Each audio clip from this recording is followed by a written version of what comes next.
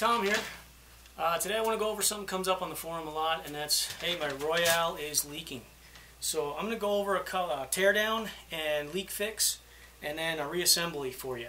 So first thing we got to do is take the stock off, take the scope off, take the magazine out. This one supposedly has a couple of pellets in there, so I got to be careful about that. It's on safety. Real quick to go over this. You'll see the hissing is coming out of here. That's how I know. We woke up in the morning and found it at 0 bar, and the hissing is coming out the bottom. I'll show you how to figure out if you have a regulated Royale or not.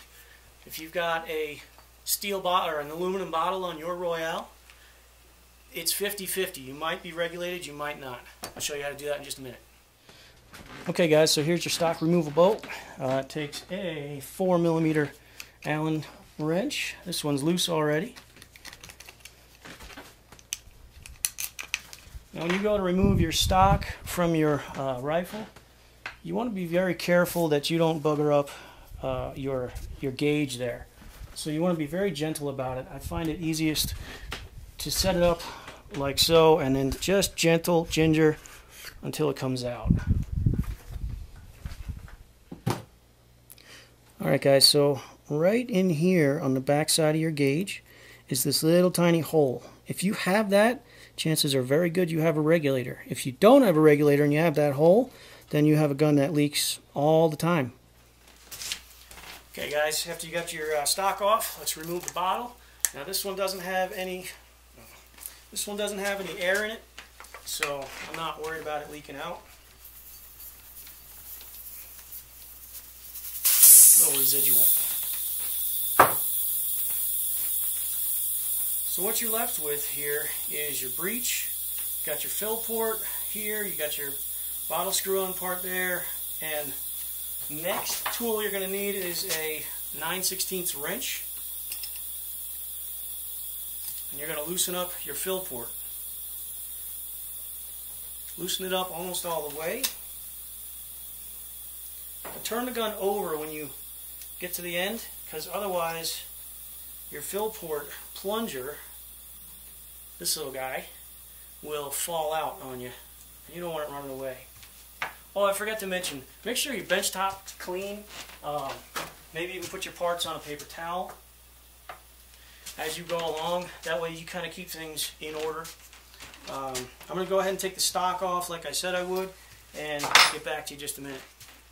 Okay guys, I removed the scope and the magazine. Now we were suspecting that there might have been pellets in here, so I'm going to go ahead and check that with a dowel. A wooden dowel that's going to be your best bet. Insert from the muzzle end and just gently, this is just a check. And turns out there's no pellets in there, so that's great. If you did have pellets in there, I'll go over that later on in the video, how to clear those out. Same thing, use a wooden dowel. If you've got a 22, this is a 3/16 wooden dowel. If you got a 25, then get something a little bit bigger. So now that we're down to this part, we are going to unscrew the bottle port here. I'll put this here so you guys can see a little better. I wrapped some electrical tape around my wrench so I don't mar this up. Set it in place, and you'd be surprised, sometimes these are not tight at all. Just snug enough to compress the O-ring and get your fill port in line with the stock. And unscrew that, set it aside.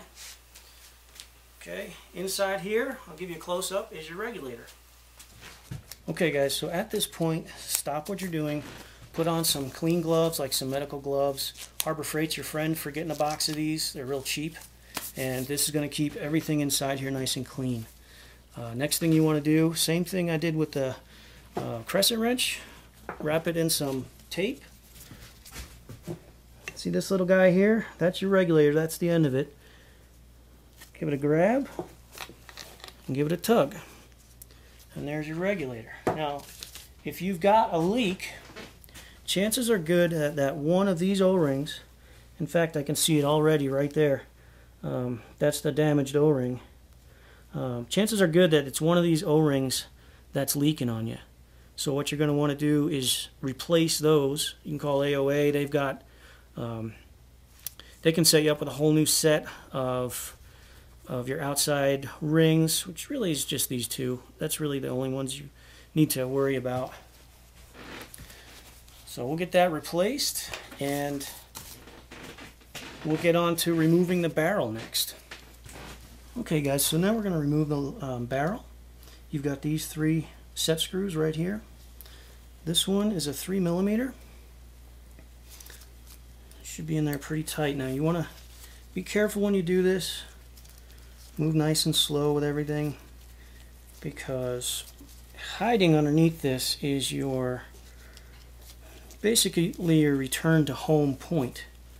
If you look deep inside here, you'll see a little divot, and in the brass you'll see this little divot and this little circle. You want to make sure to line this up exactly as it is right now before you remove the barrel. Take note of that. In fact, if you want, take a picture.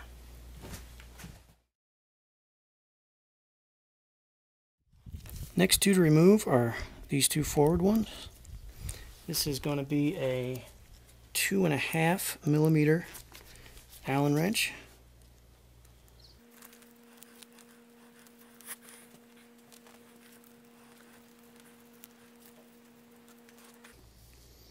Okay guys, now you can gently slide your barrel out. Now you can clearly see that circle and that divot that I was talking about. If you had a pellet lodged inside your barrel, this would be a good time to take your rod and clear that barrel out. Also, if you need to replace your breech O-ring, this little guy in here, it's a good time to do that as well if that's causing you issues. This will make it a lot easier than dealing with the breech of the rifle itself. You've also got 2 other O-rings right here and right here. It's a good time to inspect those. And all this goo on here, it's a form of silicone grease, diver's grease. So it's handy to have a little bit just to smear on there during reassembly. But since we're in disassembly, I'm going to go ahead and wipe it all off so I can inspect everything a little better. And there we go. There's your transfer port on the bottom. Alright guys, here's your regulator. I haven't changed the O-rings out yet. I'll be doing that in a second. I wanted to show you real quick how to adjust your regulator pressure. These are your Belleville washers, and if you wanted to say increase your regulator pressure by like 5 bar, take a 3mm Allen key, insert there, and take a 10mm wrench, and you can turn this. Now if you tighten it, your pressure is going to go up, and if you loosen it, it'll go down. And that's it. A little tiny bit will make a big difference in your regulator pressure. I'm going to leave this one alone. It's pretty happy where it is. So let's go ahead and take out this bad O-ring. You can see I'm using a dental pick. I got it off of Amazon. You can see that damage pretty easy there. So I'll just rip that guy off, and since we're in here, do both of them. That way you don't have to come in again. I'll go find my regulator O-rings and install. Like I said, just inspect while you're in here and keep everything clean. So I got some fresh O-rings here. I'll just stretch them on there till they pop into place. Just roll them, which can be sometimes difficult. If you're going to use a tool to maybe roll them over an edge, make sure you got a blunt tip on there. You don't want anything overly sharp. And once you get it started, it'll roll right into place. And now is the good time to use some silicone diver's grease. You don't need to goop it on, and kind of avoid getting it in the hole if you can. It's not the end of the world if you get it in there, but it's just a good practice. And now that you've got this grease on here, you've got yourself a dust collector. So you want to be very careful with it to not get it all mucked up during the reassembly process. So here's your fill port and your plunger. If you have a leak and it's coming out your fill port, chances are pretty good this little O-ring in the middle here has gone bad. This one's in good shape. I'll put a thin coat of silicone diver's grease on it, put it back in there, and she'll be ready to rock. Okay guys, it's reassembly time. Here's your regulator. You want to see this little brass piece pointed this way. Okay, so the bolt goes in first. Doesn't matter where this little hole is, it's going to bleed air out like it should, no matter where it is. Push it in all the way, you don't have to use force, and that is installed. Now your bottle adapter, screw that on. And you want these threads on the bottom. And see, that's where I'm bottoming out. It's okay to come back and line it up with the gauge. Now we can take our fill probe, put that in place.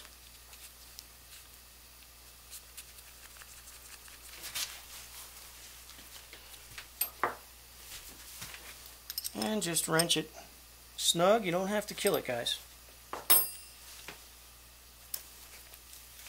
And there we go. We'll put our barrel back in next.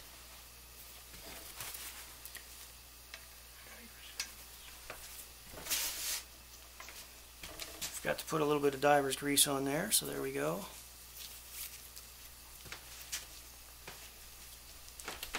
That thin coat of diver's grease is going to help you just maintain a good seal and keep your shots a little bit consistent. Remember what I said? I got to line up this hole perfect, because what it's doing is it's aligning your transfer port. And sometimes it'll help to get the right depth. If you've got your magazine, you can slide it in, push that barrel against it, put your safety on, push that barrel against it, and then check again for your alignment. And if everything looks good, send it home with that 3mm Allen screw. Okay guys, once you get this snug down, you do want to tighten this down. Again, don't kill it, but you do want it fairly tight. And then run these other guys down as well.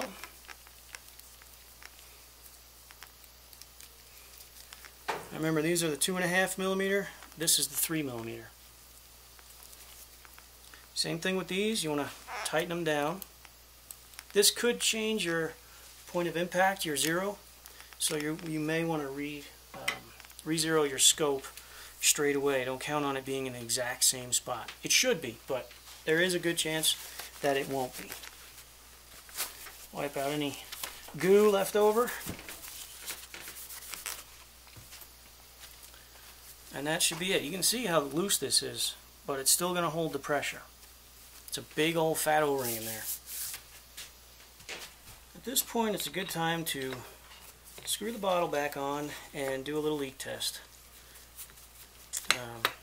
Because otherwise you'll get the stock all back on there and put together, and then you got to take everything down and apart again.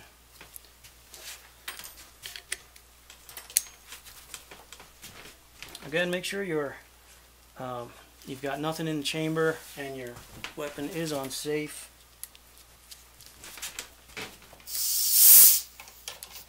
Bleeder valve. Okay, now before, when I would fill this up at all and this gauge would come off zero at all, it would leak out that little hole. Now everything is holding pressure. So fill slowly.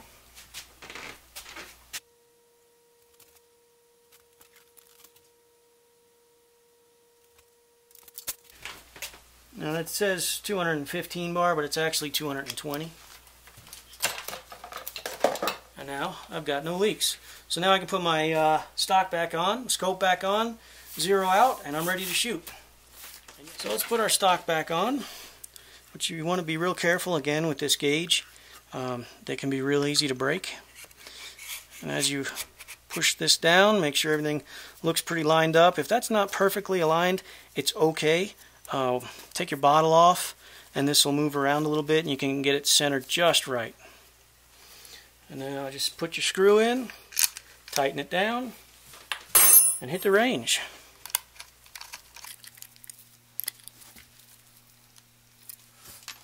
Well guys, I hope this helped out some of you with your Royale. If it has any issues, like leaks or anything like that, or you just want to play with your regulator, take your time, do things slow. I know I ran through this, but I've done it quite a few times.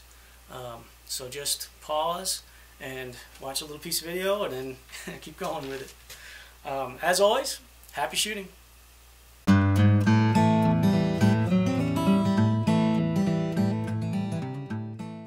Can you take a peek in that and see if I'm cutting off my head? Cutting off what? My head. On top of the frame. No, you're in the picture completely. Okay.